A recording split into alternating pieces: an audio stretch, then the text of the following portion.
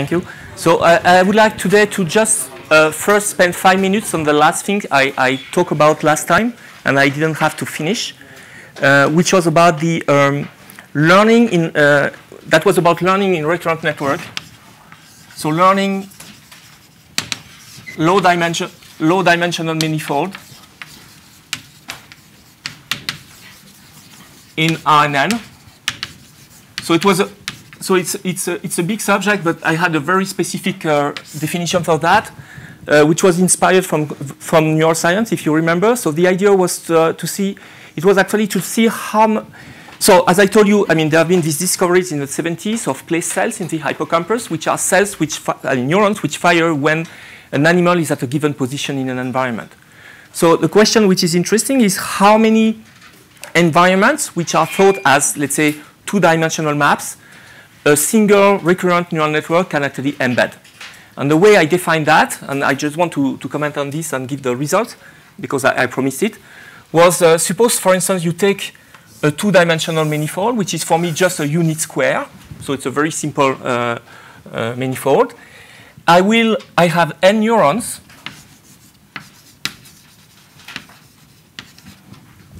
And essentially what I'm doing is that I will just throw randomly some points which correspond to the centers of the place fields of the neurons.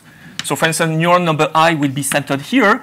And then I draw a disk with periodic boundary conditions, just to make my life a little bit simple. What is the box? Is that the space? Or? Sorry? What is the box? Is that the space? Yes. So this is imagine the animal is moving in a 1 by 1 square, which is actually pretty much what rats are doing in the experiments, right? 1 being 1 meter, for instance. Okay, so you have this, so there are disks here of the same size around these points. And of course, these disks may overlap. So each disk is occupying a fraction of this square here, which is experimentally of the order of 20% typically. So that means this is when the animal is moving in the environment, this cell is actually going to be inactive whenever the animal is outside the disk, and when it's inside the disk, then it will fire. Okay, just an approximation of reality. And then what I will do, so I do that for the first manifold, and then what I do is that I will now throw randomly some other position, which are the positions of the animal. So this is my first dot here, and then I will look at how many disks actually this position is falling, right? So here it could fall only on that one, in this one. So the corresponding neuron, which is let's say neuron number 10, is going to be active. So I define for this point here a first pattern of activity, which is this psi. This is a superscript, which is going to be a set of 1 and 0s, and all the neurons which have place fields, including this pink dot, will be active. So in particular, neuron number 10 will be active, and the other ones will be inactive, and so on. There might be another one which is active somewhere, and so on. Okay? And then I'm doing that for another point here, which is maybe this small square, and you will have another pattern, which is a set of zeros and 1. Zeros, 1, 1, zeros, I don't know, whatever. And you do that many times, right? And my parameter will be P. So here is another one. And P is the number of points.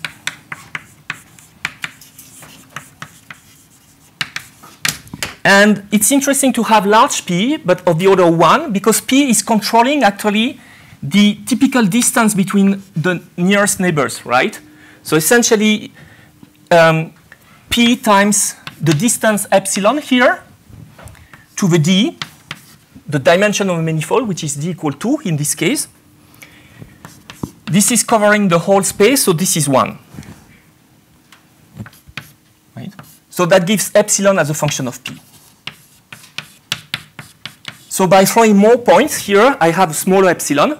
And this is going to be the spatial resolution of my quasi-continuous attractor, because now I'm asking my network to memorize these patterns of activity. So the dynamics of the network is the usual dynamics, very simple, sine of sum of the j, jij, xj of t. You start from some initial condition, and I would like that these patterns here are actually fixed. Sorry, that was with plus or minus 1, so here I can put a theta here. And I would like so it's a Heaviside function, and I would like these patterns of activity to be fixed points of the dynamics, right? So that means that I'm ensuring that there will be a lot of fixed points here. So it's not, so my goal would have to have a complete continuous attractor, but it's a bit difficult. So I'm just having a quasi, it's a quasi-continuous, it's a discretized version. But when epsilon gets small, then you would expect that actually it's a pretty good approximation of a continuous attractor, right? So the psi and j is the same thing? No. So the xi's are the data, and I would like this equation to be satisfied. So, and I would like to find fixed points. I would like the psi to be fixed points of the dynamics. So I would like, for instance, for the psi I to be theta of some of the jij. And actually, I can put some threshold here. Well, no, we can leave it this way. Sorry, that is bad. OK, so no, that's good. That's the way it is, OK? So I would like something like that. Right? So if psi I is positive, then that means the argument should be positive. And if it's 0, the argument should be negative, right? And that actually gives you a set of inequalities to satisfy. So that should be true for the dot pattern, but also for the square, for the cross, and all the other ones, right? So if you do that, it's a single manifold. But now imagine you have another manifold here. You take the same neurons, but you put the disks. So neuron 10 was here in this manifold, but now it's maybe in the corner here, right? And you do that again, and you throw other points. Here, you generate other patterns, okay? And you do that many, many times, and you ask how many such attractors, or quasi-continuous attractors, I can memorize in my network, right? So that means you want to satisfy this condition with the same jij here for many L's and mu, where L runs from 1 to P. This is the number of points in one manifold, and mu runs from 1 to L, which is the number of manifolds. Okay? And they are all drawn in this way. So this problem can be solved efficiently numerically. It's just using support vector machines algorithms. You know, it's just a perceptron problem. So you can find the best jij, which is maximizing the stability I introduced last time. Okay, so numerically you can see when actually this when you exceed the number of constraints and there is no solution anymore, right? So using the replica approach, and I will stop here. So the interesting question is, what is the trade-off between L, which is the maximum number of manifolds, let's say, you want to store? So there should be some capacity, alpha, which is a ratio L over n. So we have to know what is the maximal alpha you can reach when n goes to infinity and L goes to infinity, what is the best ratio. And that should depend on epsilon, right?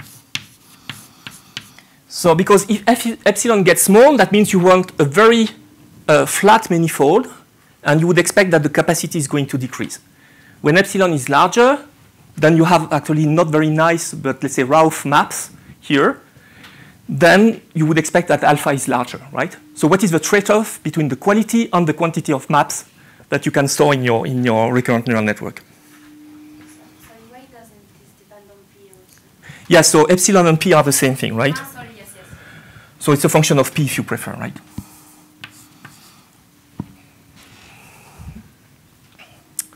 Okay, so using the replica approach, so I actually have a few slides containing some details about that Anna was very kind to put on Slack.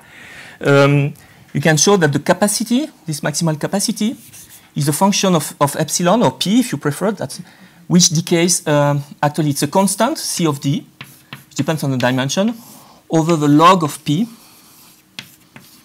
to the D. So as you increase P, you decrease epsilon, and the capacity decreases very slowly with P. So that's a result we could derive with the replica approach, which seems to be in very good agreement with the numerics. I mean, of course, we cannot go to huge P's, but P few hundreds, and that could do that for n equal a few thousands and so on. Okay, so I just wanted to say that because I didn't have time in the first lecture. Is it okay? Is there any way to corroborate this against data, like have some rough estimated number of neurons in the brain and number of maps it stores and alpha? Okay, so you know n. So epsilon in reality, I think this is not so well defined in the sense that, you know, the epsilon probably, which is by which animals are encoding maps, probably is very non-homogeneous across space. So some spots are extremely important, and you can see an accumulation of place fields around some spots, while other ones are much more void of any place cells, right? So here it's a completely homogeneous thing. So, but then of course we have no idea in reality of what is the maximum number of manifolds. So the most impressive experiment which has been done was done by the Mothers, and they were able to find L equal 11. But just because they got bored by doing more rooms and more environments, but that doesn't mean that the rat was not able to do more, right? With n equal to a few hundred of thousand. But probably the animal was able to do much more than that. Okay, so now I would like to go to what to the last lecture, and yes. Can these kind of models do like velocity integration, not just store the places, but update the places with velocity input? Yes. Okay. So here in this version, it doesn't do anything like that. But of course, if you want to do, I mean, this has been studied a lot. So there are different versions of model that can do that. So especially, I think the most interesting case, to my knowledge, is the paper which was done. So it's a paper by the Janelia group who discovered the ring attractor in the ellipsoid body of flies a few years ago. I think I talked about that with some of you. So there was a paper in Science 2000, I don't remember exactly, 16, 17, I have to check, 15. And they had a paper in PLOS CB where they actually did a model to do that. So the idea here is not a motion on a 2D attractor, but it's a motion on a 1D attractor, which codes for the angle of the head of the animal with respect to its body. And there you can see really, with measurements, you can really analyze the kind of networks which is responsible to do the integration and how it works. So essentially, you have a circle, a ring of neurons whose activity codes for the angles, and this part is moving. And you have also 2 other rings of neurons which are code for shifts clockwise or anti-clockwise, right? So there have been I think it's a beautiful model which is able to do that. But here we don't do anything so sophisticated, right? Okay, so in the last lecture, I would like to talk about restricted Boltzmann machines.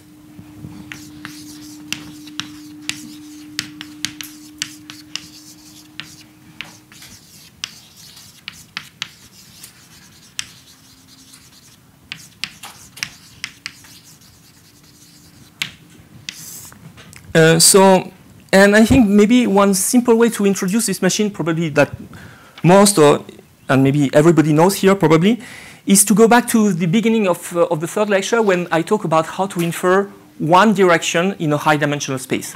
So if you remember, I'm using the same notation. I look at the case where we had some probability or density of probability over some n-dimensional vector.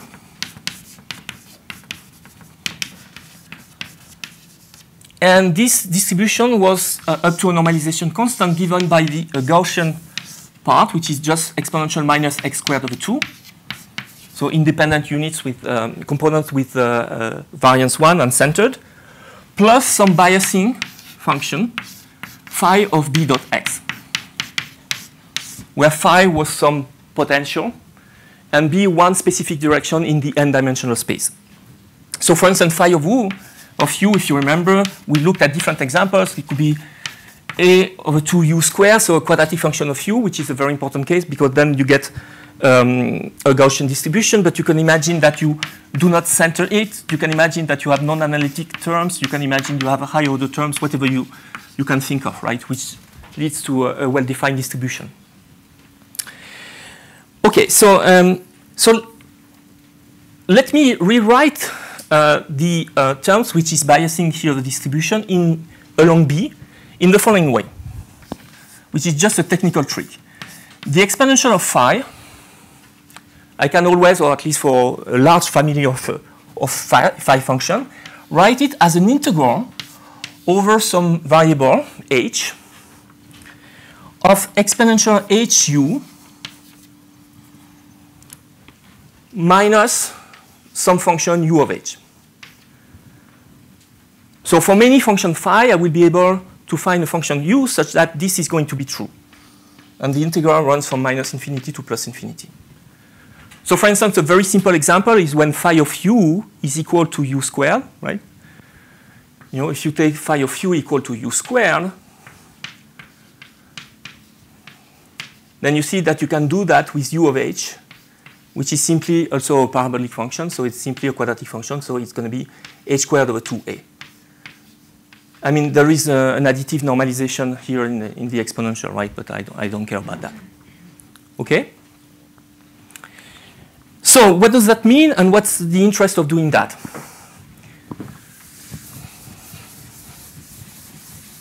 So far, I have just introduced one more variable. It doesn't sound very useful.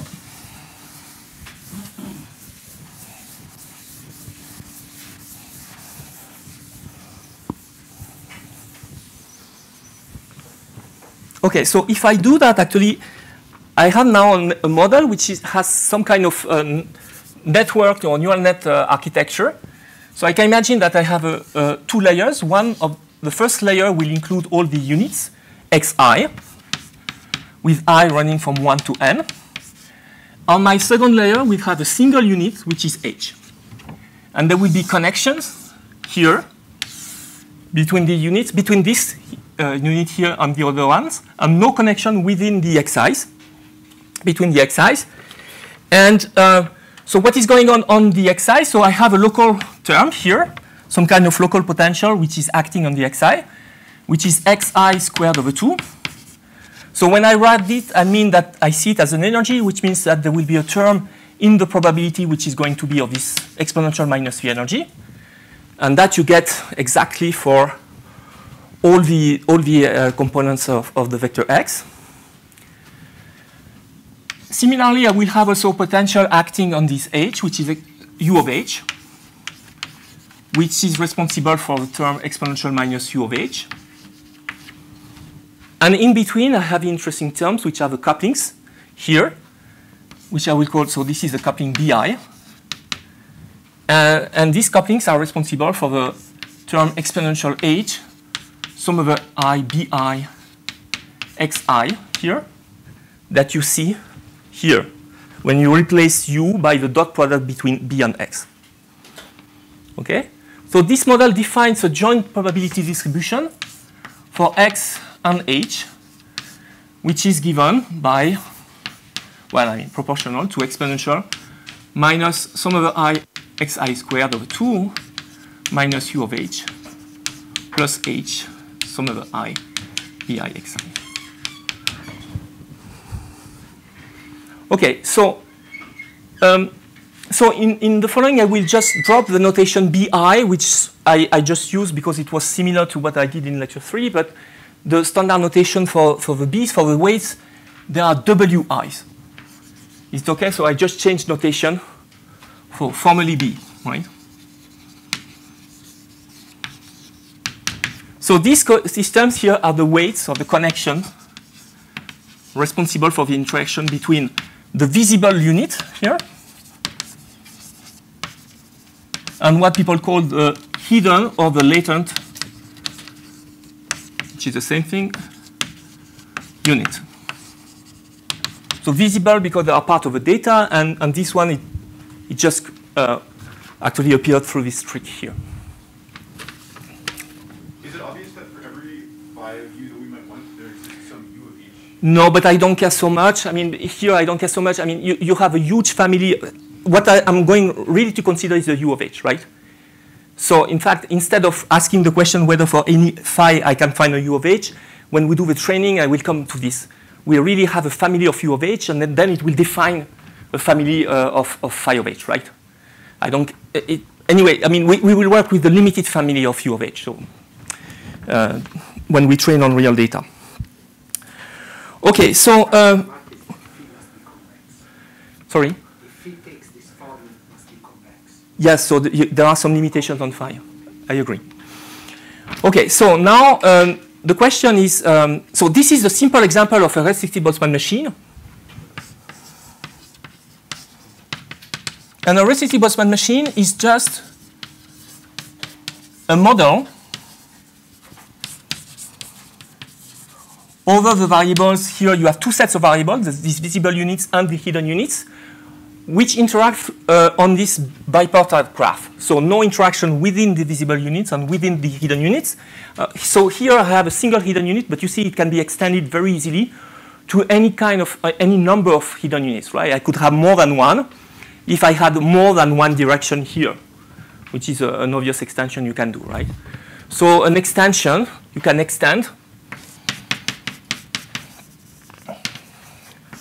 to m larger than one, or let's say two hidden units, whatever.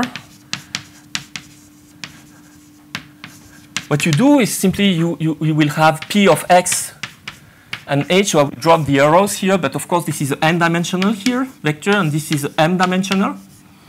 Then it's going to be exponential minus some other I, and here I have a potential which is a quadratic potential, but it could be another kind of potential acting on the visible unit xi, minus the sum of a mu, and the mu here runs from 1 to capital M, u mu h mu, and then you will have an interaction here of which sum over all pairs of I mu, w I mu, which is the coupling between the, I will write mu I, the coupling between the hidden unit mu and the visible unit I, h mu xi. Okay, and this is the general form of the restricted Boltzmann machine. And you know the network is simply you have another one here with other connections, seeing the same visible unit, and you have m of them. Okay, so it's a model which is actually pretty old. It was introduced in the mid 80s, at the same time as the Boltzmann machines, 85, 86. So it's not a deep network at all. It's a very shallow one. But I think it's interesting for several reasons. It's interesting because it has deep connection with model in statistical mechanics. So that's a reason, which is also a bias, if you want.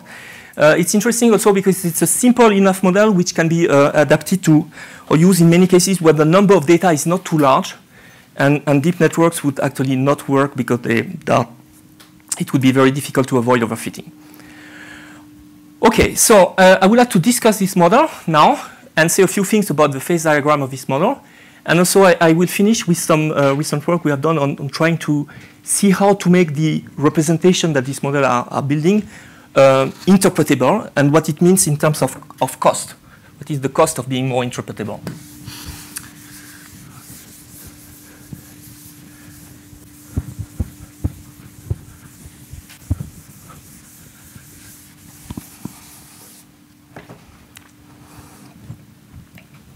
Okay, so what is the interpretation of a machine? So how it works? So we can, okay, so what we will do is that we will look at two different stages. So imagine, actually, I have already presented on my visible layer some configuration of the data, and then I'm asking what is going on one hidden unit. So you have many hidden units here, but I will focus on one of them only. And I can do that because conditioned to the visible configuration X, then the probability distribution of the hidden units are just factorized, right? They are independent. So I don't care about the other one. Let me focus on one of them. And the probability of h mu conditioned to X, this is simply proportional to exponential minus u mu of h mu plus h mu times the sum of I, w mu I xi, right? Which I will call u mu, to keep the same notation as previously with the phi of u, right? Okay, so now, so let me drop the index mu because I'm looking at only one of them, so I will just forget it in the next line. So this is a distribution over h. So let's look at the value of h which has maximum probability. What is the most likely of h if I condition to x? So the most likely h is the one which maximizes the exponent here, and it will be the solution of minus u prime of h star plus u equal to 0. I'm assuming that everything can be differentiated, there is no problem, and so on. Okay, so for instance, in the case where u of h, so in the quadratic case, which is the one I introduced before, u of h was, if you remember, h squared over 2. Maybe there is a proportionality coefficient, doesn't matter very much. U prime is simply h. So that means if I plot the most likely value as a function of u, I get a very simple plot, which is just a linear curve. Okay, sorry, no, I need a better yellow things. Yes, this one is better. I get a yellow relation, right? That corresponds to the quadratic case. So this tells you, this you can say, okay, if I condition to x, u is going to be the input to the hidden unit. And you ask what is going to be the most likely value of the hidden unit. It's given by h star. And you see that the transfer function, which tells you what is the most likely value as a function of the input, is just the identity here. It's just a linear function. Right? But that was for this particular choice of a potential, and I can choose many other potentials. So for instance, one transfer function which is very popular in neural networks is rectified linear units, right? So you could say, okay, I don't want this, but I would like something which is 0 up to some threshold theta, and then which grows linearly. Rectified linear units with some threshold here.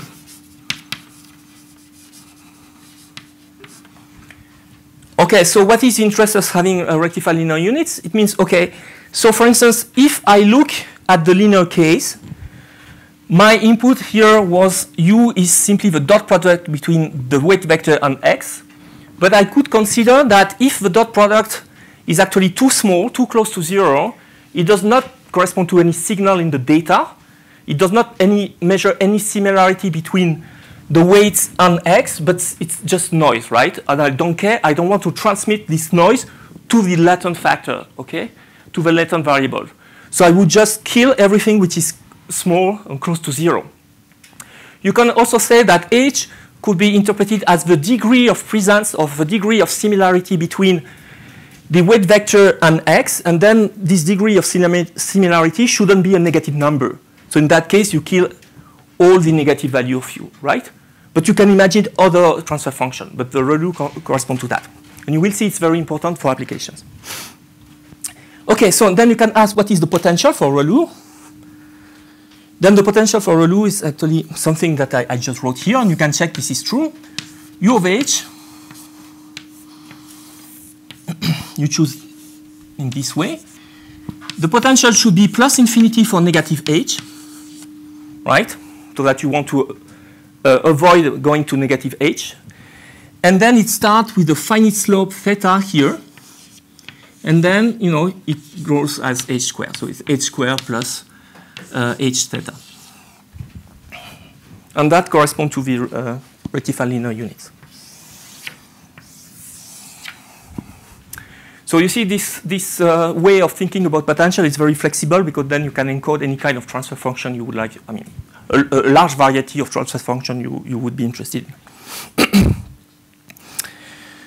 Okay, so the meaning of this is condition to x, these h's here will extract some measure of the similarity between the attached weight vectors and x, right? Which is simple. So if you do that, then you can, so we looked at what was going on this way. Now you can say what is going on the other way. Suppose now I have a H configuration, and we'd like to see what is the conditional distribution on the visible layer.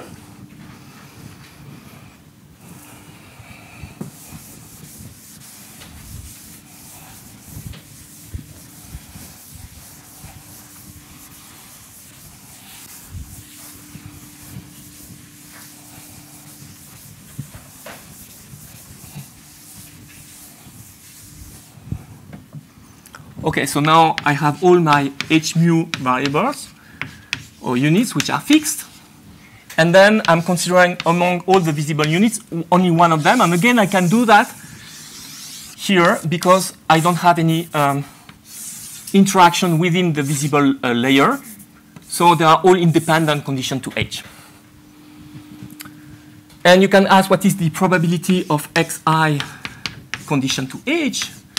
And this is obviously given by exponential minus the potential acting on xi plus xi, sum of a mu, w mu I, h mu. So that, you see, plays the same role as the input. We had an input to the hidden units. Now we have an input to the visible units, and that I will call u tilde of I. The tilde means to the visible one, right? I'm not sure it's a nice notation, but OK. It makes a distinction with the u mu. So this is the input from latent variables or latent units to visible unit I.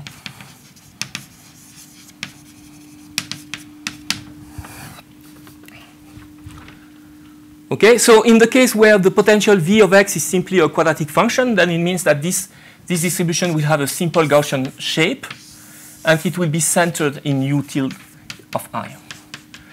But more generally, if you have more complicated potential, it can be anything, right?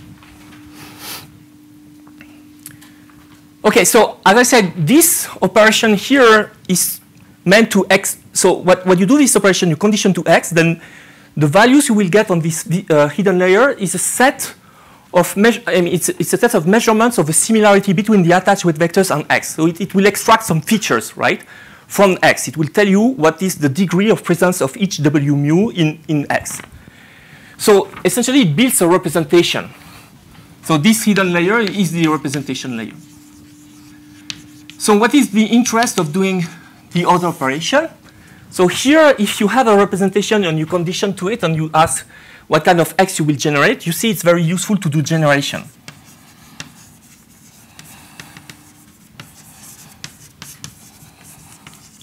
Conditional to representation.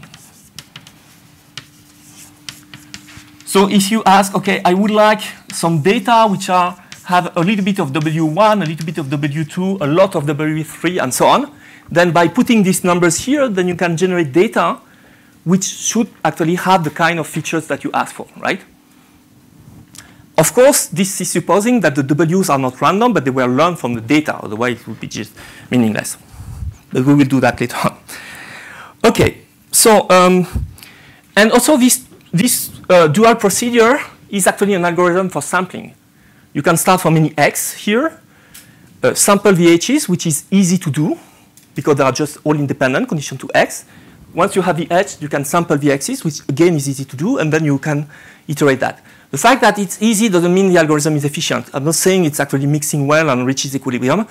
It is not more efficient than standard Monte Carlo on the Ising model, for instance. And I will come back to that later on. But actually, but at least it's easy to do on a computer. OK, so how do we learn RBM from data? And I just want to show you some examples. So the algorithm to learn is, so there are several algorithms, but just give the principle of the algorithm. That can be done just by maximum likelihood, at least in principle. Eventually, we can also add some prior over the parameters. So it could be a maximum a posteriori estimation of the parameters. So suppose you have now some data set. So you have a vector x1, x2, up to xd. These are your data. And then so what you will like to do is actually to maximize. You want to maximize over all your parameters.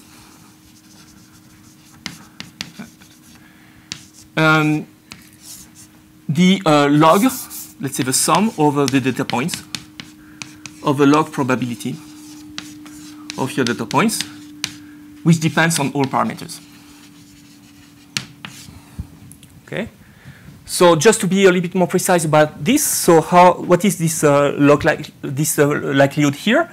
So the probability of x can be seen formally as an integration over h over the latent factor of P of xh. So this is given by this.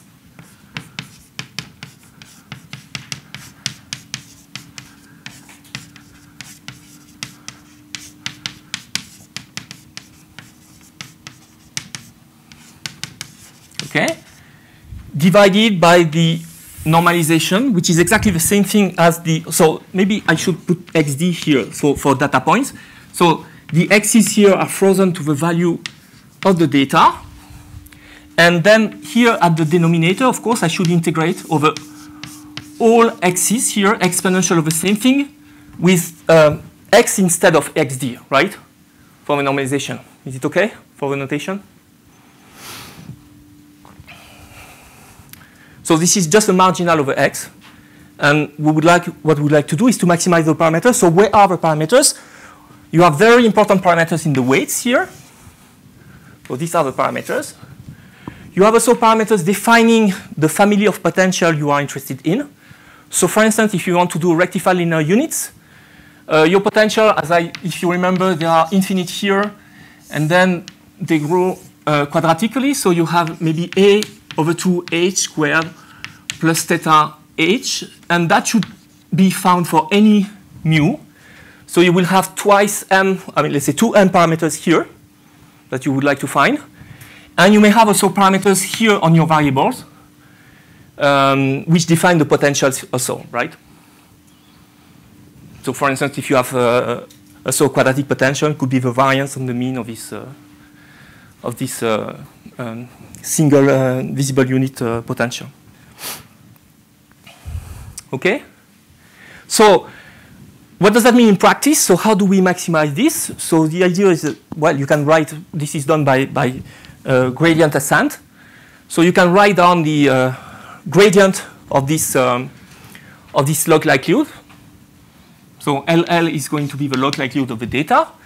And if you compute the gradient, for instance, with respect to the W mu I, so I don't do the full calculation, but it's actually pretty easy to see. You see it immediately. So you take the log of this, so you have the log of the numerator minus the log of the denominator.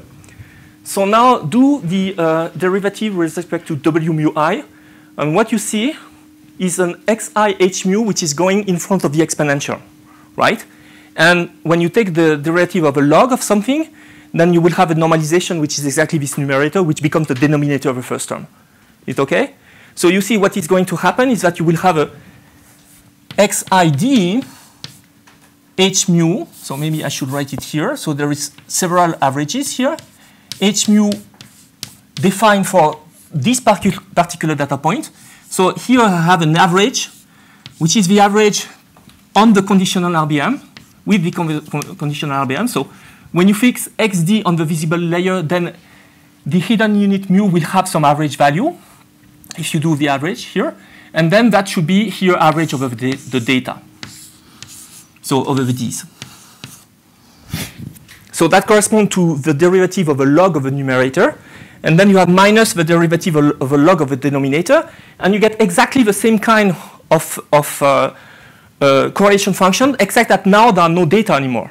So you get, actually, the xi h mu from the full RBM model. So if you sample your RBM, then you'll have some configuration on the visible layer and some configuration on the hidden layer, and they will have some correlation function, xi h mu.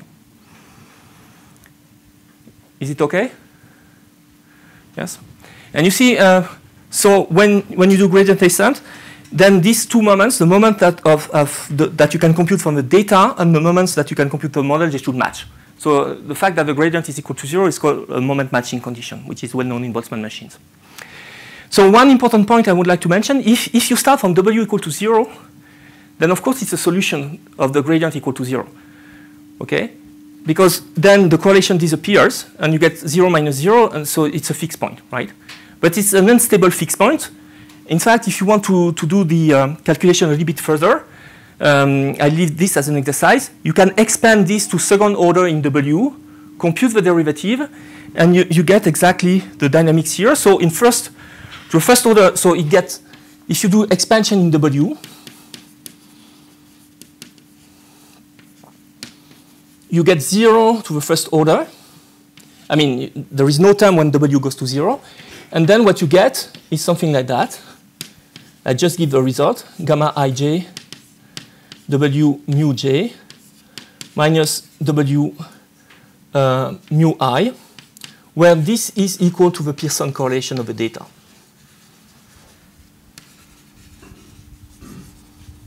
So the Pearson correlation is simply the correlation where the variables have been centered and the variance are set to 1. Okay? And you see what is going on. So at initial time, you start from W very small, very close to 0, so that this expansion is correct. What is going to happen is that you get the gradient equal to this. So if you imagine this is dW mu I over time, right? If you do just gradient descent, then you will have an exponential growth along the direction of the top eigenvector of the correlation matrix. So what is going to happen at small time is just the network is going to extract PCA, the top component.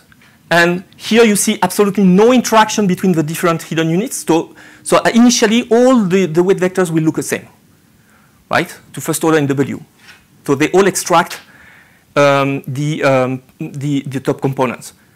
So of course, that is meaningless, and that's not a very nice way to do, right? So if you want to capture the interaction between the hidden units, you need to go to the next order, the quadratic term, and you will see some kind of what people in neuroscience would call lateral inhibition between the different hidden units, which prevent all these units from capturing the same statistical information from the data, which would be very useless, right? So in practice, what you see, and I'm just explaining this quickly, but there is a review. There is a review by Dessel and collaborators, which is quite recent, where all these things are explained.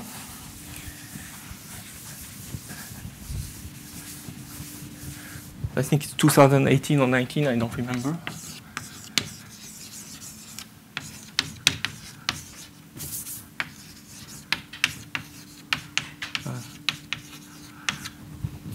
Okay, so what you see if you go to, okay, so you get first gamma ij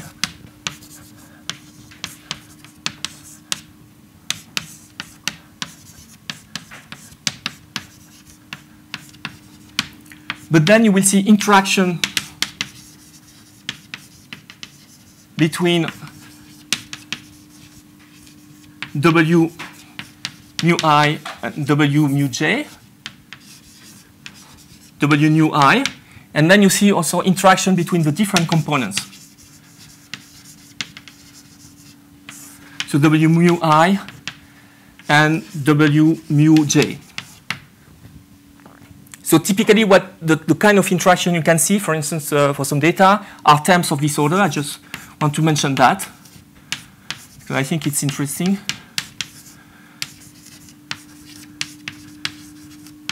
Okay, so you see a term which is unstable here, which leads to very fast growth of a component. Okay, so that means you start initially from your typical your top components of the correlation matrix, so it's going to grow. But then you see here the growth here, if you go to nonlinear terms, is going to be very fast. So you would say that it would grow everywhere, but in fact here you have a global inhibition which try actually to push down everybody. So what is going to happen is a kind of winner-take-all competition between all the different weights attached to the same hidden units, when depending on the initial condition and also the different kind of pattern of correlation statistic in your data, some weights here are going to grow fast and they will inhibit the other one. So this is really the basic mechanism to build a receptive field, a patch detector, something which is local in the data. So the hidden unit will be concentrated around some limited portion of your data, thanks to this kind of mechanism. Is it okay? Yes? Okay, so I'm just going fast here, but you can have more information about that in this paper. Okay, so I would like to show you some examples of that, and one question we were interested in. So maybe, yes, if you can, thank you. And I will just show you a very basic example on MNIST to see what actually the machine is learning.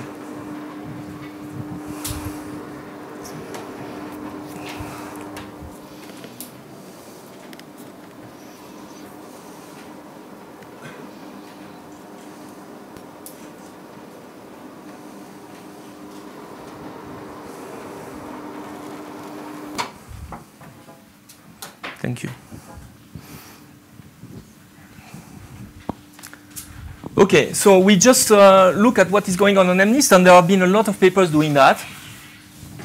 I mean, with RBMs, a lot of papers, let's say several papers. And I just want to show you the kind of result you get. So you can learn this. So I'm showing you result with an RBM here. Okay, so here is an RBM. So with 400 hidden units, so M equal to 400. And of course, N is 28 by 28, so it's a bit less than 800, right?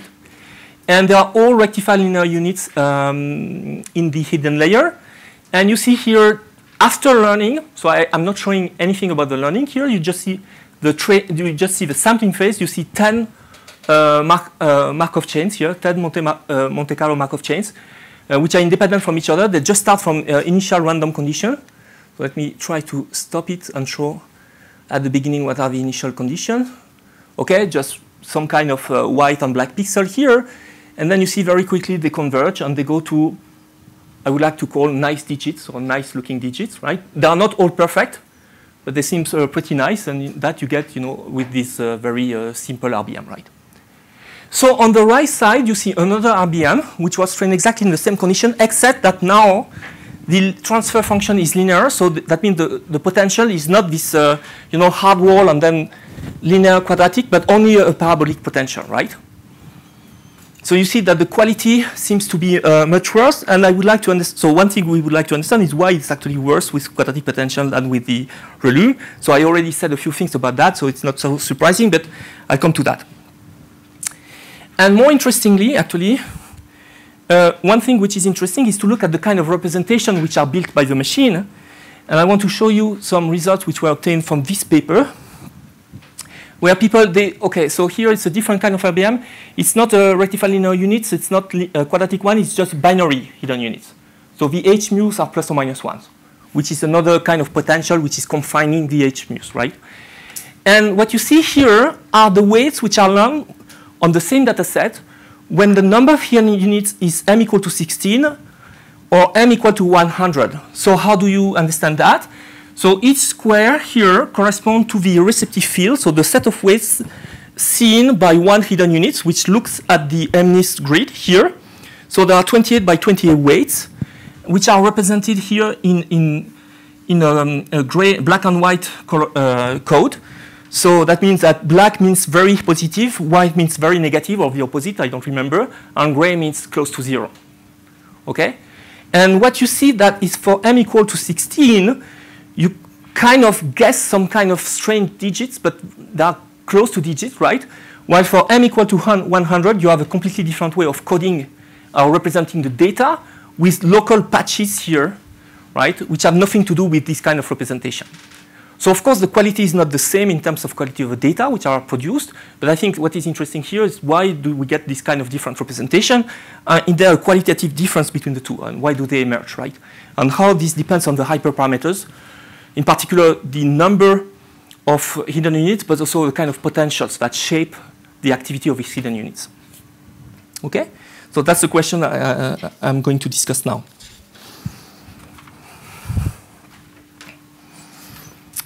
Okay, so can we understand these different regimes from the using some kind of simple statistical mechanics argument? So to do that, I would like first to do a reminder on the Hopfield model, which is an old model from 40 years ago. So does everybody know about the Hopfield model here? Is there anybody who doesn't know about it? Yes, okay. So I just want to briefly explain what it is. So it's going to be fast, but I'm happy to answer additional questions if you have on the model later on, right? Okay, so in the Hopfield model, you have probability over a set of variables, x1, xn, which is given by the exponential of some form here. I mean, you have a quadratic form over the xi's and xj over the x's, given by this expression.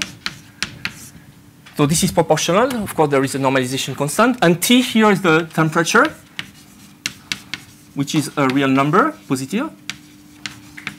And the Jij are given by this expression here, So it's a sum of the M patterns, and they are very similar to the patterns of activity I told you about before in neural networks. And in fact, so this model, so there are plus or minus ones here in the standard model, and the x's also are plus or minus 1.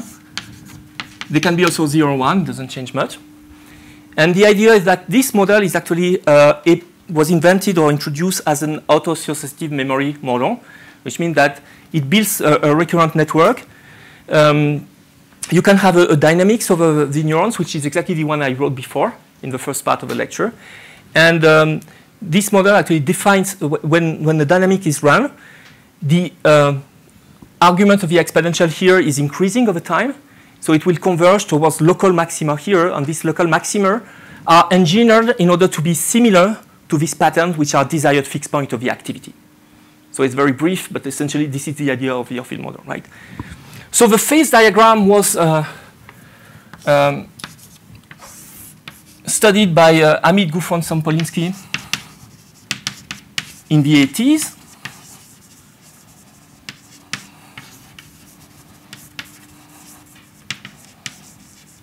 In 84, 85. And what they found is that in the plane of the temperature on the y-axis and the ratio of the number of patterns on the x-axis, then you have different regimes. And essentially there is a regime where at high temperature, the average value of the activity of the neurons is 0. And this is true if you average over the patterns, but also if you average the variance here. So they are essentially they are not magnetized along anything. So it's a very high temperature regime.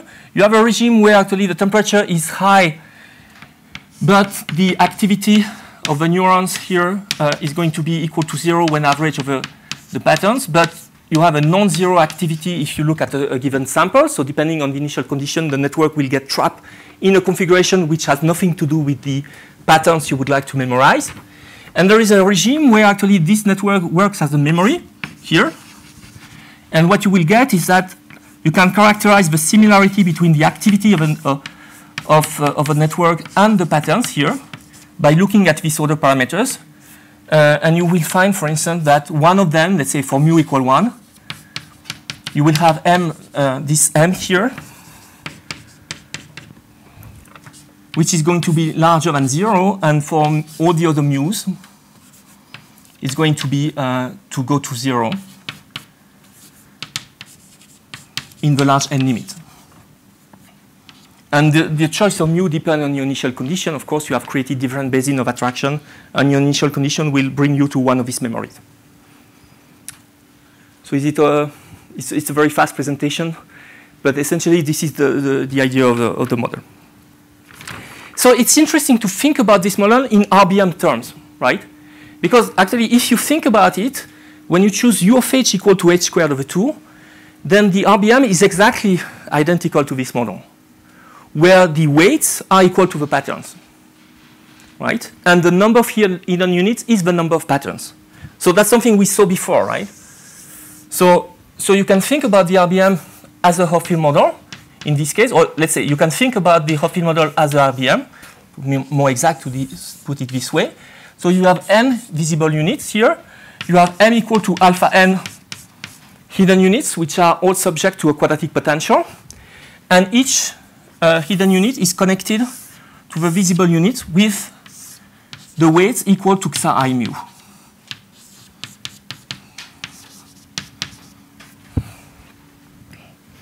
And if you do the integration over the h's with the quadratic potential, then you get exactly this effective measure on the visible units. Is it clear? Okay, so how do we understand the different phases of the Hopfield model in this RBM language? That's an interesting question, right? So you see, let me go to low temperature, because this regime of x is equal to 0 on average is not very interesting, right? So if I am at low temperature, then this phase here, which corresponds to the retrieval phase here, correspond to a case where the activity here on the visible layer will be similar to one of the pattern. Let's say mu equal 1. So what is going to happen is that I have xi, which is similar to psi I mu equal 1, So that means when I do the dot product with the weight vectors, which is psi mu, then the input which is going to be here is going to be very strong. So this hidden unit mu equal 1 will be very strongly activated. While the other one, since the patterns are statistically orthogonal, they will be much weaker in terms of activation. So if we want to be more quantitative here, I should put weights which are psi over square root of n in order to correspond to these weights here, which are normalized by 1 over n. So we can compute the activity here. So if I do the dot product between the x's and h's here, then you see that u1, which was the input I defined before, that is going to be psi dot psi, if I put exactly psi on the visible layer here, over square root of n, so it's going to be of the order of square root of n. While if I compute the overlap between any other psi and psi1, which is this visible configuration here, it will be, here for instance, any other mu larger than 1, of the order of 1, plus or minus 1, random. So by presenting this pattern here, I get a very strongly activated hidden unit, and all the other ones, they are just mildly and randomly activated. Since the linear, for the quadratic potential, the transfer function is linear. Is it okay? So now what is going back? If from this configuration, I try to sample here. What is the input on my visible unit number I, which I call u tilde of I before? So it will be the sum, it will be the dot product between the weights and the h's here. So from this hidden unit, which is very strong, I get square root of n times psi I mu equal 1 over square root of n. Okay? And so they cancel here, so I get a component of the order of 1. Plus the other one, so the other one I have, how many of them I have? M minus 1, m is large, so let's say m, square root of m times the component, which is of the order 1 over square root of n. So you see here you get something which is noisy, Gaussian, of the order of square root of alpha. And that's the problem, because if alpha is too large, then that will kill the signal. And then this is how you move from this phase to that one. Okay? So you can see here you enter this phase by, due to the fact that all these hidden units, which do not represent anything, are just interfering with the signal here incoming onto the visible unit. So that suggests immediately a way to improve about of the field model, and that explains also what we saw here, right? When we did so simulation here, this is just due to the noise created by all the other hidden units, which are just meaningless. But they are there, and they mess up everything on the visible layer. Okay, but now, if you have rectified linear units, it's going to be much better, right? Because what you can do is to kill all this noise.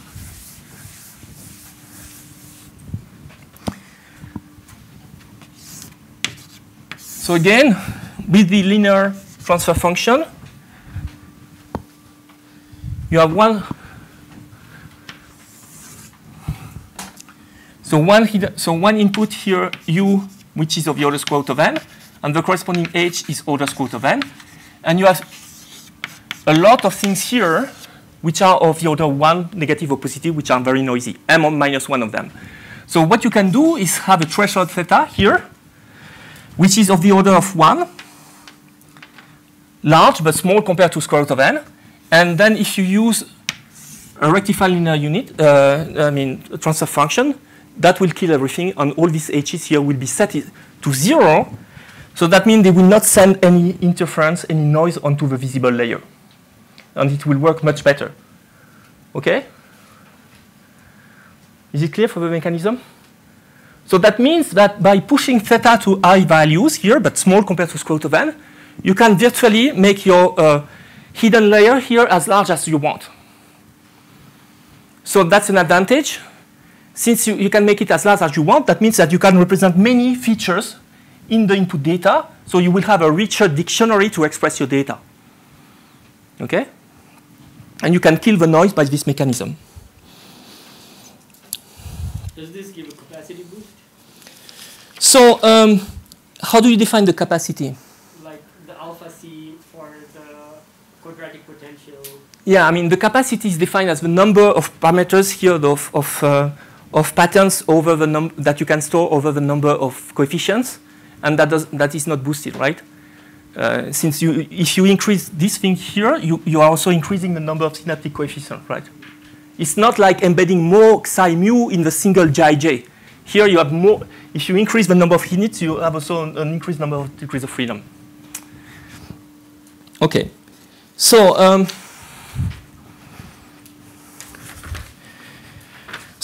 okay. So the other things which is not nice with the Hopfield model, so we just say how having a threshold is going to help and kill a lot of the noise. The other thing which is not nice is this single pattern, which is this single hidden unit, which is very strongly activated here. That means that in terms of expressivity, this model is very poor. You know, and that corresponds very much to the kind of prototype representation I was mentioning here. So this is called also grandmother representation. You see, you present some data, and they will match one particular weight vectors, and they will be orthogonal to the other one. And then what you have on your configuration here is just one weight. So you can choose which one is activated, and that's it. That's a number of data points that you can generate, maybe with a little bit of noise, but it's very poor. A much better representation would be obtained by, for instance, choosing to activate a certain number of hidden units among all the possible ones. Suppose you activate L among M, then you would have a combinatorial way of choosing the L among the M's, and you would have much more diversity on the visible layer. That would be much more powerful. And that looks like much more what you see here, right? When you have a lot of small patches, in order to build one nice looking digit, you have to activate many small patches, but then you can combine them in many different ways and have a large diversity of digits, right? But here you are stuck to these prototypes. Okay, so so do we see these other representation regimes in simple model of statistical physics? Yes, we do. And I want to mention what we did briefly, which is actually, it's a caricature of model in the sense that we don't do learning. We just do, it's a null model where we don't try to fit some data, but we just choose randomly the weights and then look at what is going on the visible layer and on the hidden layer. So I just want to mention that and then show you that. Okay, so no, maybe I should show you. No, before I do that, I should show you what we see in the data. Okay, so if you look at the machine which works, so this one, then you can have a look at how it represents the data, right? So the representation here, I mean, these are the weights. They are similar to what you see, I mean, some kind of small patches. And now you can look at the histograms of the activation of a hidden unit. And you see that most hidden units, a large majority of them, over 400, they're actually silent. They are just shut down. Okay? So at any time, if you look at a visible configuration, at least half of the hidden units are shut down. But they are not always the same. So that's why you have a lot of diversity. And then you have also a few tenths, which is, you know, maybe 5% of all total hidden units, which are very strongly activated. And this one are going to tell you how many small patches you combine in order to build a digit. And now you can look also at the weights, and I'm just showing you very briefly the phenomenology here. So these weights that you find at the end of the training. So on different visible hidden units, 6 of them here. So you see, this is the intensity of the weights. So remember, there are 800, close to 800 I components here. You see patches here of very strong negative weights, very strong positive weights, and they essentially measure some kind of local contrast in some portion of the image, as you would expect from local features detector, right? Local contrast detectors. And the fact that the weights are actually very strong, that means that the model is actually working at very low temperature, effectively, after the learning. I mean, if you look at the digit, so this is just one representative picture of the visible layer here, configuration, you see very few white dots outside the digit, right? So the model is very strongly at very low temperature. The weights are very strong, and they impose a black pixel or white pixel. You cannot do something in between, except on the boundaries here, where you can see the conditional averages. They are a bit gray because it's just a boundary. It can move a little bit. Okay, so that suggests to look at a model where we have a lot of sparse weights and strong weights.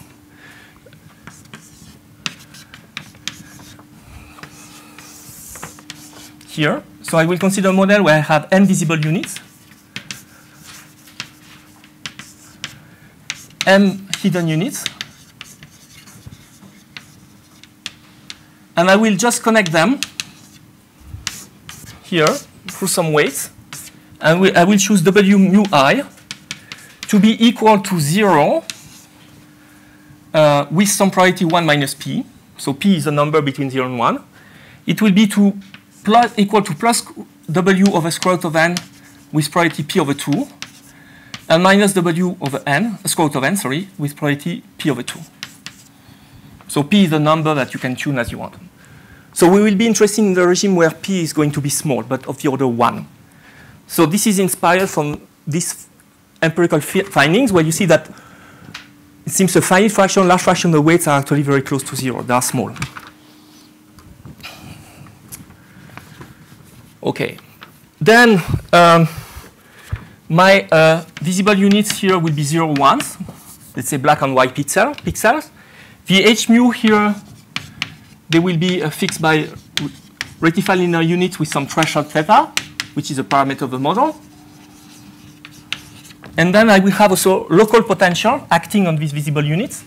And since they are 0, 1s, the only thing you can do is a field which is going to bias these units. So we'll have a field Gi, which is supposed to be uniform equal to G. So it creates a potential V of x I, which is minus Gxi.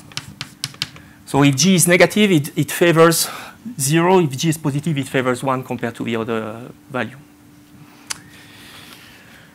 OK, so this is the model. And M here is equal to alpha n. Now I'm asking in the limit when n goes to infinity at fixed ratio alpha, and m also, and then the ratio is fixed, p is fixed, theta is fixed, g is fixed. What are the phases of this model? So you see, it's a model where we don't do any learning, right? So the interesting thing about learning some kind of data here does not exist. But you could say, OK, the learning of the data tells me that there are some interesting statistical features about the weights. I see that many of them are equal to 0. They have also a strong, the ones which are not equal to 0 are strong, so I would expect W to be strong here, right? P is going to be, I don't know, maybe 90%. And alpha is whatever it is, 400 over 800 here. And G I can also measure by looking at the local biases here.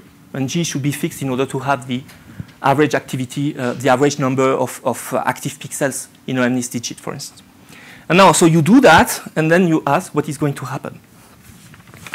OK, so I won't do the calculation because it would be long, but it's very similar to the Amit Gufon-Sompolinsky calculation for the Hopfield model with a few important differences.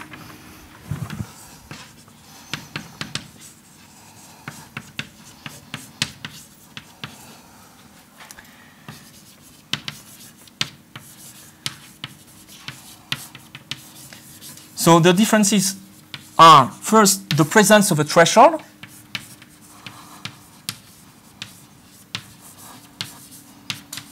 If you prefer the presence of a non-quadratic potential over the H, and that makes a big difference because that kills a lot of the noise. And this is why you can go to very large value of alpha, even above this 0.14 capacity of the Hopfield model without entering the spin glass phase. So you can send alpha to very large values, 0.5 here. The other difference is that you get a lot of sparsity in the weight.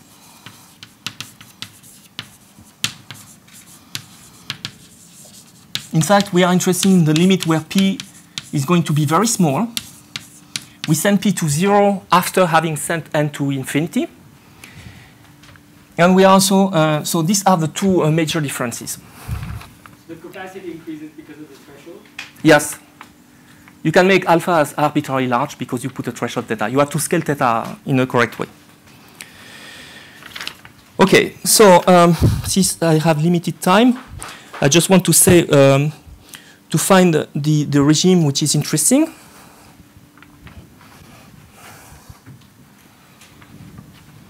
Is it OK for the model? Can I erase that? Yes?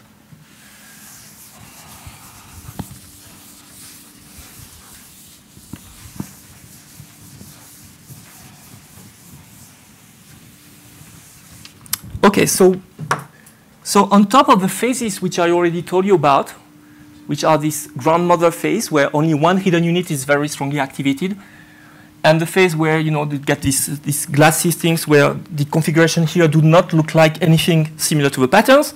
Then you see a new phase here where a substantial number of the hidden units are activated. So by substantial, I should be very careful here. It's very small compared to M. So remember, we have M hidden units. So M is alpha n goes to infinity.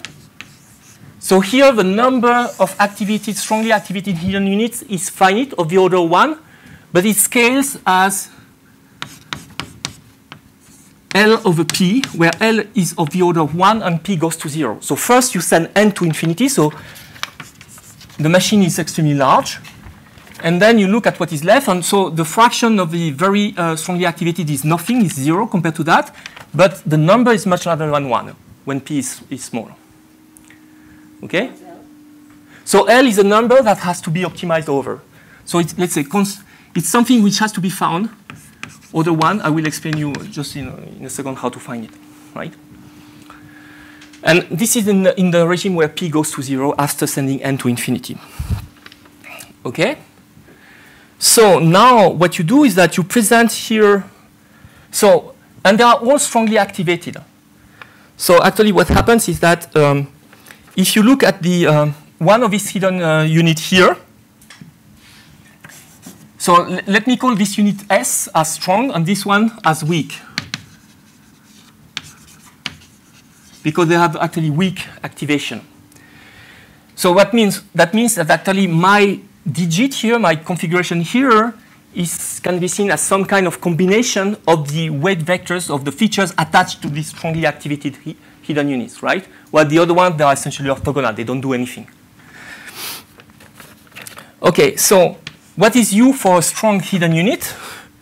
Well, it's going to be proportional to the weight here, W, that's the intensity of the weight, W over square root of N, times the fraction of the weights which are actually not equal to 0, P, times the fraction times the total number of visible units which project onto this unit, which is this. So it's going to be of the order of W, P square root of N. So it's large of the order of square root of N. If I look at a weak one, then the dot product is going to be essentially equal to 0. They are not magnetized, but I mean you get just random noise. So it's going to be W over square root of N, the same intensity of the weights, but now you get the square root of this with a plus or minus, essentially. So it's going to be plus or minus W square root of P. Okay, so how do you want to choose your threshold theta of the ReLU? Again, so we'll have the big ones here, which will be of the order square root of N here, times P. And the small ones, they are all over the place here, order square root of P. So you want to choose your threshold here, theta, which is going to be of the order square root of P times some constant C here, which is large compared to 1. So if you do that, you will silence most of these guys, right? It should be at least of the order of magnitude, right? But do you want to put it too large, otherwise you would kill the important guys. So now that was this way. Now you can see what happens when you go this way. Suppose you have a configuration here, and you ask what is going to happen. So we'll do it fast. So you can ask, okay, so this is my visible unit I here, and you ask what is the input received by I.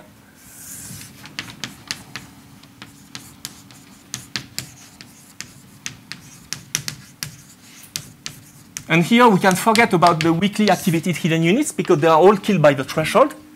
So we get only the strong one, and the strong one will be actually injecting some input. So U tilde of I will be of the order of, so how many hidden units are strongly activated? This is L over P. What are the level of activation? Well, WP square root of N. And then the project with the weights here, which is W over square root of N. And you have a probability P that it's not equal to 0. right? So if you do that, you see that it's going, so the P cancel with this one, square root of n, you get something which is W squared LP. So this is finite, right? But this is small because P, I suppose P to be small, maybe 10%, even less than that. Okay, so now you can have a local field active here if it should be of the order of P to be comparable to that. Okay, and now you ask what should be the effective temperature, the inverse temperature. This is the inverse temperature in order for this to be okay. Then the input should be of the order 1. That means that the inverse temperature, beta, or if you prefer W squared, should be of the order 1 over P in order to compensate that one. So in this regime, you see that the weight should be large. So you compensate the sparsity of the weight by the strong intensity. You have few strong weights. And this is exactly what we see in the training. And that makes the model not too much noisy, right? So how is determined this small L? Well, I get you, in the model, you get some kind of free energy here, and L is the one which is minimizing this free energy, right? And depending on the value of parameters, you find this is L equal to 0. In that case, you are back to the grandmother representation, the standard of field case, or you get a non-zero L, and that's the onset of a phase transition to this regime. Okay, so I just want to show you that. So when you do the training, of course, you choose some regularization. So you can push the regularization to favor more sparse weights, right? And so the kind of regularization you can do is something like that, like L2 or L1 squared. You can do different things. And you can see what is going to be the number of strongly activated helium units as you push sparser weights, right? And the prediction is that it should scale as 1 over P. And this is exactly what you see, for instance, in MNIST. As you decrease P here by pushing for more regularization, by increasing the penalty here in front of that, when you do the learning, you see that L is increasing. And you see that the small patches which are detected in the visible layer by the hidden units are getting smaller and smaller, right? So of course, we don't have many decades. We have only 1 decade, but that's something that you see. So it seems to be okay with the real data. Okay, so I think I have still 5 minutes, so I would like to say just one more thing about the interpretability. Okay, so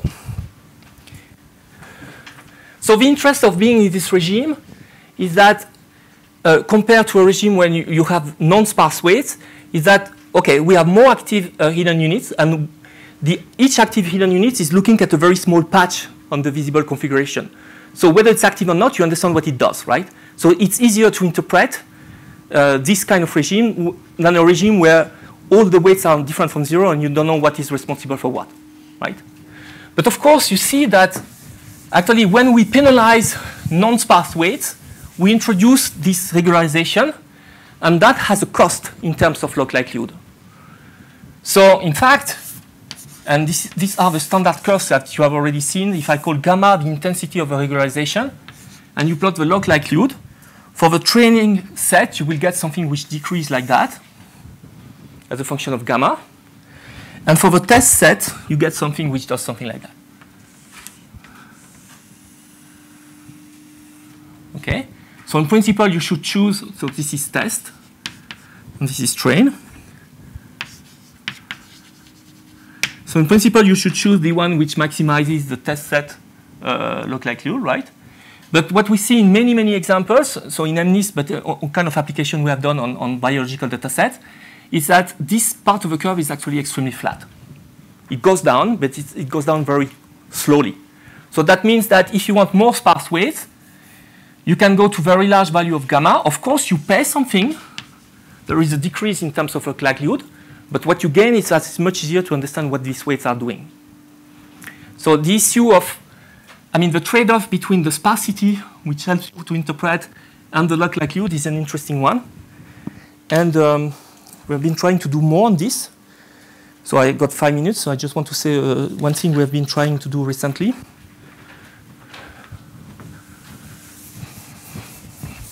And then I will stop.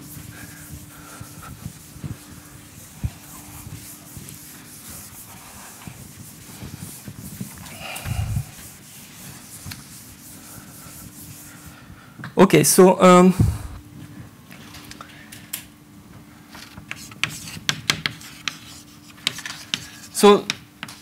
what I just want to briefly sketch is something about the disentanglement of representation, which is an issue which is important in unsupervised learning, and that different people have been working on, and that's something we have done very recently with Jorge Cosio and Simona at INS.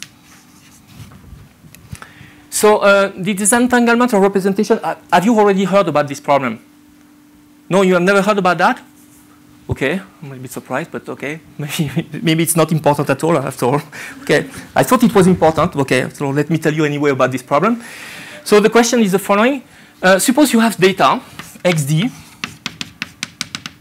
and you have also some labels attached to your data, sigma D.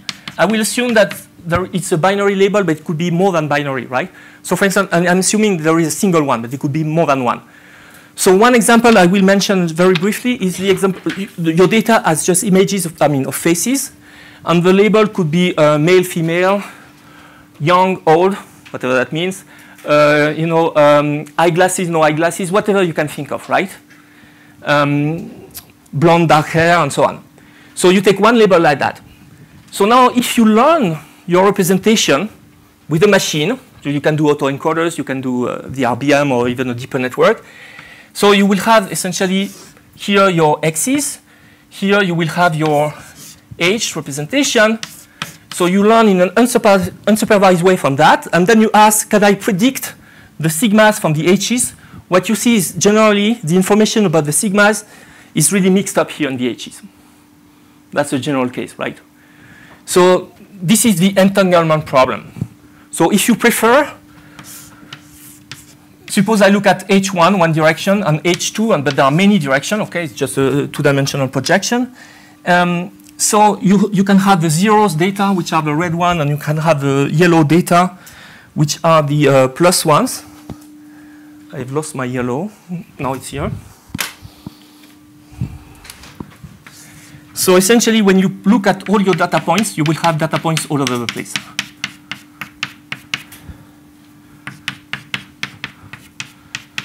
This is typically what you get. Not always the case, but in many situations, right? While what you would like to have, ideally, is something which is disentangled, so maybe clustered, if you prefer, where you have a nice bunch of data here, a nice bunch here. So along the H2 direction, everything is mixed up, but along the H1, it's really well separated. So that means the information about the label you could get by looking only at H1, for instance. That would give you the value of a label, for instance, the sign of H.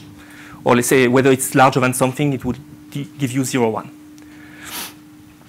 So there have been a lot of works on this issue, and I just want to mention one very briefly. So have you heard about the fader network? By the people who was no, never heard about that. So okay, it's a nice way to try to obtain disentangled representation with autoencoders. So let me just briefly mention how that works. Okay, so I can erase that. So the idea is the following. You do the training with an autoencoder, right? So here's your autoencoder. So you have your x's here. You have the output layer, which is of the same size, obviously. And you would like the output to be equal to x, or at least as close as possible. And usually you have your representation, h, here, and you get some weights. And then you project back, right? And this is the usual standard thing, so the autoencoder with only one hidden layer. So here, imagine your data. They have also, so binary labels for at least a portion of your data, which is sufficient to do some training. So now you add here, so the decoder has access to the label and to the representation.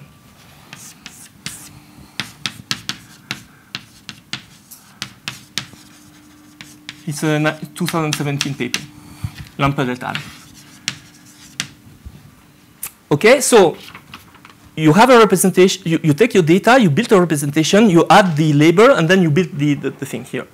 So it seems quite redundant. But on top of that, you will add some constraint that the HE should not be able to predict the value of sigma.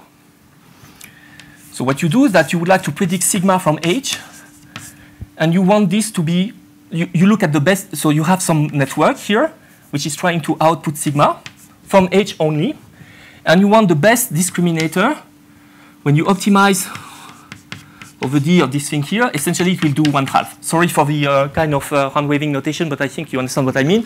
That means that you should essentially try to do the training in such a way that the decoder is able to reconstruct everything, but the encoder is such that H does not contain the information about the label anymore. So it should try to remove everything about the label, but keep what is necessary in order to be able to reconstruct X once you add the label. Is it clear? But the label is You- collected. That's a sigma here. So, so your data has vector X, the image, plus 1 bit. So you see, you want to build a representation where the label cannot be predicted from. Cannot be predicted from that. But if you give back the label on top of it, then you are able to reconstruct the image.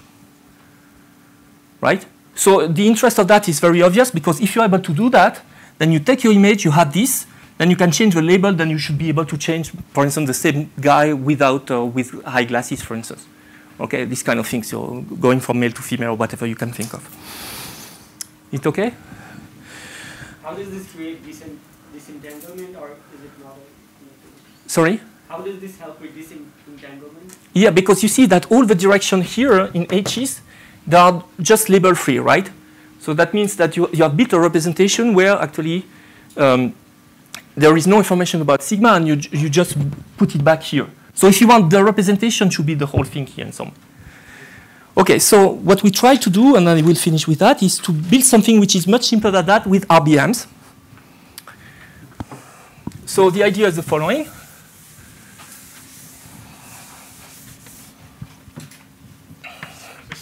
Yes? Is it different than explicitly training one of the latent layers to be sigma?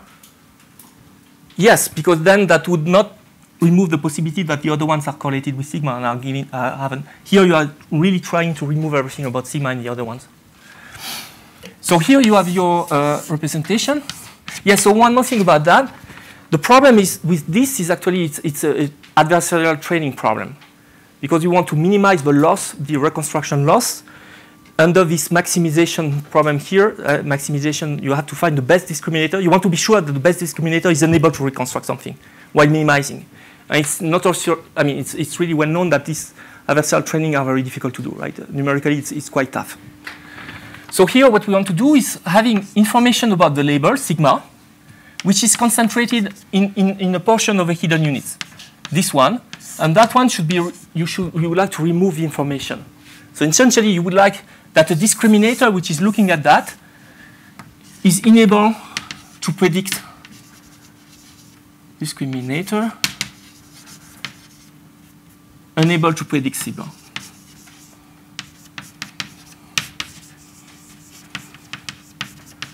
But that means the information should be concentrated here. I mean, I'm just speaking in very informal terms here, but you will just trying to explain precisely what that means. So is it clear? So essentially, we would like to have a good RBM, as usual, except that the information about some label, some additional information we have on the data, is really localized here, and this thing has nothing to do with sigma. So you could do exactly the same kind of things here, choose discriminators which are very powerful and try to do that. It turns out it's not easy numerically. So what we have done is something which is much simpler, and I finish with that. We say, okay, let's do a discriminator which is very simple and stupid. Let's assume that the discriminator is a perceptron. Okay? So a linear discriminator.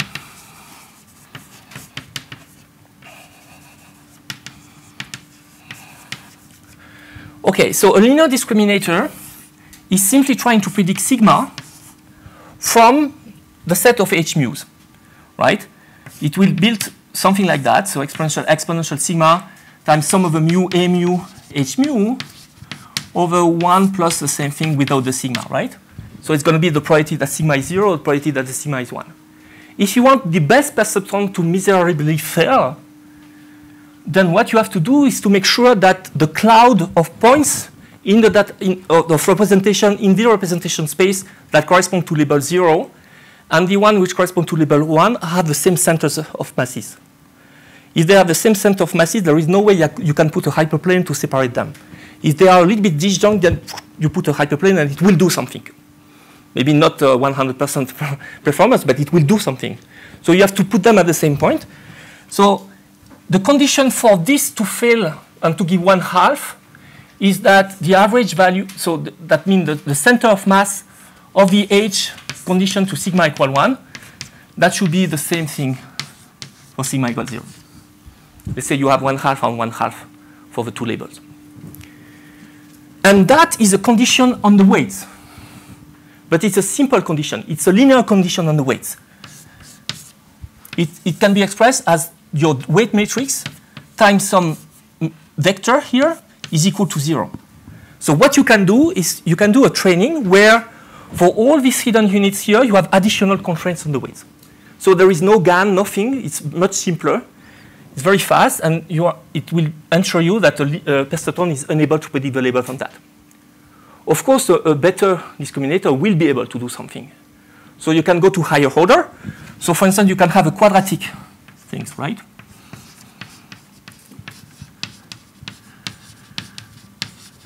That is better, right? And the same thing here. But then you can impose now a condition that is impossible from the covariances of the H mu and H nu to do the separation between the two classes. So you want to align the covariance matrix. And now that gives another condition, which is a condition of some kind of quadratic, some matrix here that should be equal to 0. So it's a harder condition, but still which can be implemented during the learning. So by doing this way, you can actually remove some information and concentrate the information on soft part of a hidden layer. So that's something we have done. I just want, okay, I will finish because I'm very, very late.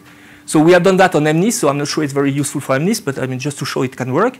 So you can, for instance, just automatically, so you take MNIST 0, 1s, only zeros and ones. So this is the RBMs, kind of RBM I showed you. When you remove, you put a constraint on all weights here, so you just remove the information about the label with the linear constraint. So here, this is the kind of digits which are generated. They are not something in between 0 and 1s. That's really bad. Then you will remove the constraint on one hidden unit. So all the information about the labels is concentrated here. When you generate digits with this machine, they are comparable to that one. So it's good. It's a good machine again. But then now you can change the value of this hidden unit here, tune it, and then you can actually very easily go from 0 to 1s and sample all the different classes associated to the different labels. We've done that also on 2D Ising model, these kind of things, where you can learn, for instance, configuration of a 2D Ising model with the RBM. So here is the magnetization as a function of the inverse temperature, and here you have the heat capacity. You do that with, so that's a model. That's the RBM. You show very similar performances when you generate configuration from the RBM after the learning. You can apply the linear constraints. For instance, the perceptron is not able to predict the sign of the magnetization. That's a label. So the model now has 0 magnetization, but it still has the correlation length. So you see a peak in the heat capacity. If you apply the quadratic constraint, then you kill everything. And now you remove the constraint, but apply them to a large portion of fraction hidden units, but remove on some hidden units. Then you find a model which works back on all the information about correlation length and magnetization is concentrated on a few hidden units. OK. And the interesting question is what is the cost for doing that? And we can estimate more or less analytically the cost it takes in order to do this concentration. So there is a loss in log likelihood. It costs something, but that can be more or less computed, some approximation. But in big words, that would be how it costs to be able to interpret in an easier way the representations. So I think I should stop here. If you have more questions, I'd be happy to give you more information about that. And I thank you for your attention over the past days. Okay.